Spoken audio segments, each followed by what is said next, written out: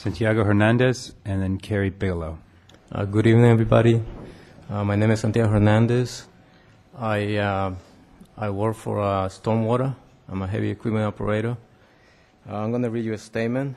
The town could go down to 12% in the savings account and still keep its AAA credit rating. Many residents and most workers do not make enough to have much saving. Most of us who had any savings have used them given the economic crisis. It is not just raining, but it is a hurricane.